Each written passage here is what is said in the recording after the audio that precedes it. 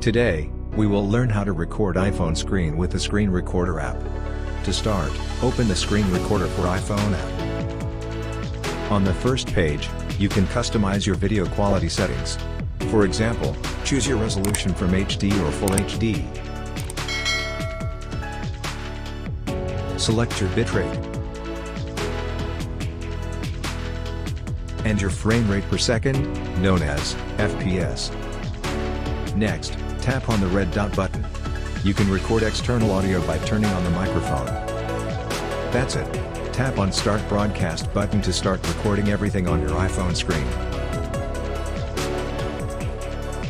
Test out games, and show off gameplay captures to your friends.